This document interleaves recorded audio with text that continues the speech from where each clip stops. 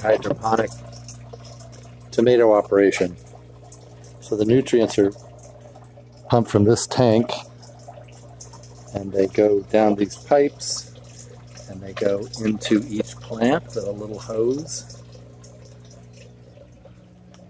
See, all these are connected. There are 2 plants in each. And then they drain through the bottom, through this, and come all the way back.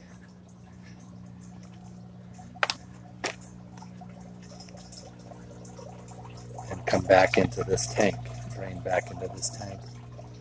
And then there are strings hanging on all of these that in a few days, they're really ready now, but I don't have time.